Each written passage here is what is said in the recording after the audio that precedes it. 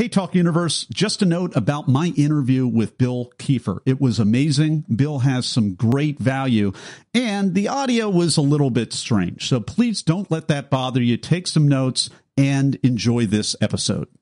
Be the Talk, episode 303, featuring Bill Kieffer. Welcome to Be the Talk. We go behind the talk 7 days a week for tips and techniques to help you change the world. I'm Nathan Eckel, and a talker myself. I'm interviewing others who change the world with their talk. You can too, even if you've never given a talk before. Let's get started with today's show. We are live with Bill Kieffer. Bill, are you ready to talk? I am ready to talk. Through Bill Kieffer's 30 years of leadership experience in the military and large global corporations, Bill has been fascinated with the middle. That segment of organizations that gets work done, has great potential, and that is so often underappreciated. Bill Kieffer, welcome to the talk. Well, thank you. It's a pleasure to be here. Your talk is called Investing in the Middle. And the middle is, we're not talking about the TV show, which I kind of enjoyed, but we're talking about the people who are the ones that get stuff done in organizations. They're underappreciated. They're overlooked. You mentioned kind of the metaphor of flight and the drag and the thrust and the weight.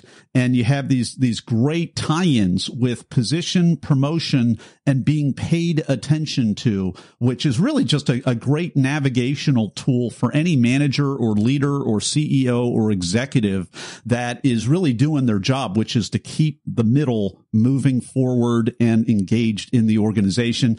Bill, please take us behind the talk. Oh, great. Well, thank you, Nathan. I appreciate the intro and the summary. The middle is the bulk of the organizations in the world, public, private, for-profit, nonprofit, whatever organization is in whatever size. There are folks that are in the middle. And, years ago, I was in a bookstore and this really got my attention. I stood in an aisle and I saw many books about the CEO, stories about CEOs, how to be a CEO, lessons learned from being the CEO. And I realized there aren't many CEOs in the world. And I looked to the other side of the aisle and I found many books about how to start in your career, technical kinds of things, brand new topics and ideas. And it dawned on me as I stood in the middle of the aisle, there wasn't a single book I saw about the middle. And that group of folks that are in the middle, that 80%, they have so much untapped potential that I thought we've got a business case here and a people case to take a look and do something different and better. All right. So, Bill, the middle, the people that are getting things done, the people that are the real heart and soul of the organization, they're ironically the most overlooked and underappreciated. What are some things that you have found that the best in class organizations that you work with are doing to really keep moving forward and acknowledge that middle and appreciate that middle and get the best performance out of everyone? Yeah, Nathan, that's a great question. And at the end of the day, as important as this topic is, none of this is rocket science. It all boils down to some pretty basic leadership ideas that we've all heard many times over and again. But it really takes the application of these ideas. Simple things like understanding that a position of authority, a title, doesn't make you a leader. It doesn't mean people are going to respond well. And also understanding that folks in the middle, they pay attention to their surroundings and they'll see what those folks in those positions of authority are doing, how they behave, how they speak. Are they paying attention? The second issue is really, to me, about this issue of priority. Do organizations and people in those positions of authority know what the priorities are? Do they understand why they're important? And do they help everyone in the middle understand how they fit and connect the dots between their activities and the desired results? And thirdly, and arguably the simplest and maybe the hardest to do, is just paying attention. Do you understand how folks around you define success? Because we all define it differently.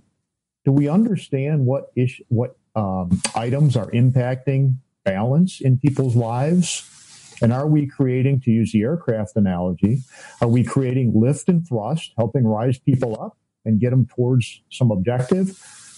Or are we creating weight and drag, holding them down and holding them back?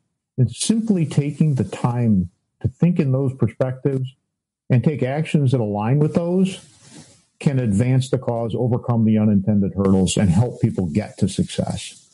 Well, Bill, I just can't agree more. I think, really what we're talking about is a term that I hate because it's anything but soft. It's actually strong skills. It's people skills. It's the hardest skills at all. Maybe I just did it. Maybe I just answered the question I was going to ask you. What can we call it other than soft skills?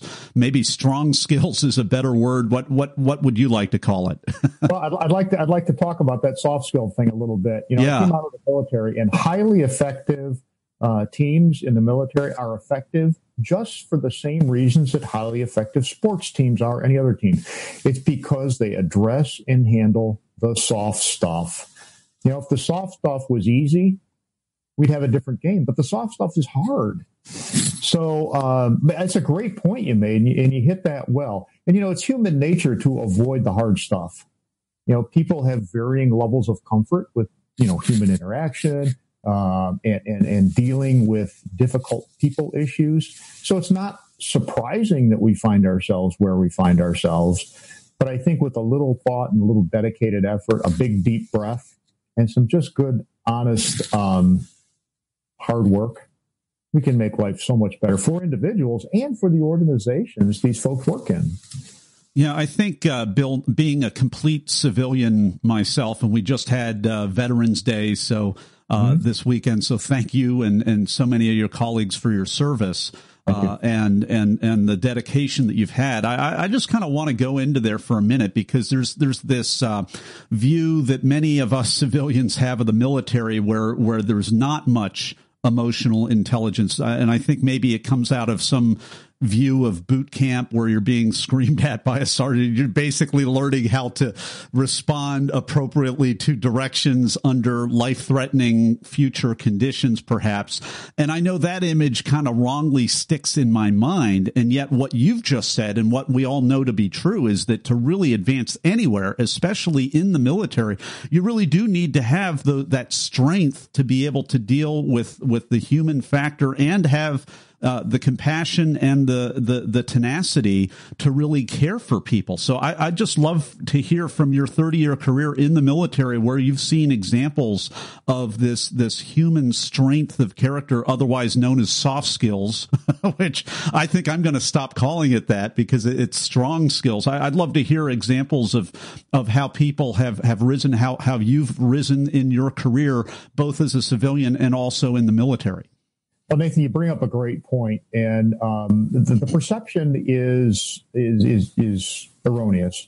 Many folks see things at basic training. Basic training is a tough time. It's designed to break you down and reshape you to meet the culture that the military service needs. But one of the key points that many folks that are not familiar don't see is it's called the issue of commander's intent. It's not about fully, blindly, robotically following orders. It's about understanding the intent. But what is good supposed to look like at the end? Much like business, what's good look like? Is it margin growth? Is it market penetration? Is it new product development? If the folks on the team, the people in the middle, don't know what the overall intent is, perhaps the strategic objective, and they don't know how things fit together, it's really hard for them to put that effort in that gets the organization where it needs to get. So the big difference I've seen is this issue of commander's intent, which is simply what does good look like and how do I, as an individual, part of a team, help get the team to that state of good? How do I contribute to success? A big difference. And, many of the military leaders I've worked with over the years, they are some of the most empathetic, compassionate, and people-focused leaders in the world. Doesn't necessarily mean they're soft and easy, but they have a genuine level of compassion and empathy because they truly do understand the mission can't succeed without the dedicated efforts of the people. Well, I had a recent guest on the talk, Lita Citroen, and she does marketing, and she does a lot of working with military people who are in civilian life, trying to brand themselves, trying to adapt to the very confusing, highly nuanced and highly dysfunctional culture of civilian life at times. And it was just interesting because I remember from my conversation with her how kind of black and white and almost refreshingly black and white it can be, in terms of you do have standards, you do have rules, you don't have a whole lot of room, at least initially, for debate or any back talk or anything like that. What was your journey like into civilian life and dealing with just the highly nuanced, the highly opinionated, sometimes arrogant, entitled attitudes that I'm sure that you found maybe in the business community or things like that? How did you lead yourself to go from that kind of a culture where everything is pretty apparent and do the things and you'll get the results, to anything goes in modern day America or capitalism? Yeah, no, it's a great question, a great conversation. In fact, I was just in Detroit 2 nights ago with the Finance Executives Internationals talking about this. So a great important topic. My journey, I transitioned out 21 years ago after over a decade of service as an Army officer, and I'm pretty successful at that, I would like to say. And what I found is I had absolutely no idea what I was facing. I knew I was going to go do great things. I had a great job, I thought, and I was going to go just make it happen. But I didn't understand what that whole career transition battlefield, if you will, looked like. I didn't understand the cultural differences. And that really caused me, as it does with many veterans, a bit of uncertainty and quite frankly, a bit of fear. A lot of our over 200,000 veterans a year transition from the military to the commercial world. And many of them come out not knowing what this commercial, civilian, corporate world looks like. So a lot of great folks out there. Linda Citron does a great job, as do many others, to help folks make that transition neat, clean, and well. Many of the issues that cause the challenges is a difference in a sense of purpose, which is similar to the issue of priority that I presented in Investing in the Middle. Our veterans, regardless of service, are all about service and purpose. Many organizations have a purpose statement on the wall, but it may not be clear to everybody what that means and how it connects. And that was one of the biggest differences I found. So I'm ready to serve. I'm ready to fulfill a purpose. And I got to organizations and it wasn't necessarily clear what that purpose might be. So that's, I can only imagine how difficult that is, to be on purpose, on mission, achieving these objectives as part of the culture and have everybody around you on the same page, and then be released into a civilian world where you've got to kind of brand yourself. What's your personal brand, and what are you all about when your mindset has been so focused on the collective instead of the individual? And it's a powerful thing. It comes up even in interviews. It comes up even in interviews. Many times veterans will interview and they will respond to so tell me about a time that you, kind of a question, and they respond with we. Yeah. Because there's such a sense of team and unified purpose and working together. And some hiring managers and some recruiters look at that and go, no. It's not about we. It's about you. We're interviewing you. What did you do? That's a tough challenge for folks that have spent years all focused on we.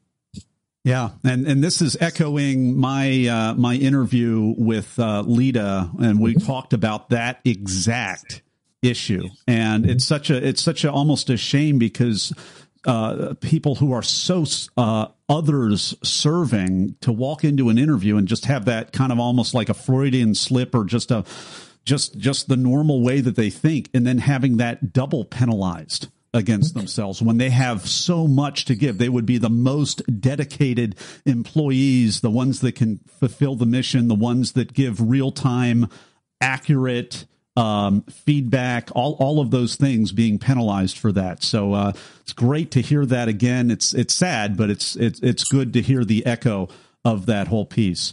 Bill, I'm just wondering, normally I don't touch too much on this stuff, but I think it's really relevant. And I don't know that you watch, late night, comedy or anything like that, but we just had these elections. I think it's relevant because we had Saturday Night Live was in the news a couple of weeks ago, and one of the younger, less mature members even of Saturday Night Live was telling jokes off script about one right before the election of now Representative-elect Dan Crenshaw, who actually that may have buoyed him over the top, but basically made fun of his war injury, his appearance, all of that, just not because it was personal necessarily, but because it was an easy target. And I think the way that Representative-elect Crenshaw really responded to that was a great model. I don't know that you've been following that the last couple of weeks or not, but he basically played off the insult part of that and said that, hey, I'm not offended by that. However, it might not be a good idea to my fellow veterans to make sport of their war injuries. But then he basically downplayed the whole thing. They brought him back on the show this past week. And it was just a masterful way to bring civilians who are often, like me, too flippant and don't have really any idea the sacrifices and services that you've made with people who are transitioning back or even getting elective office. Is this news to you, or were you kind of lightly following that whole incident? I've lightly followed it. I'm aware of what happened. Yeah.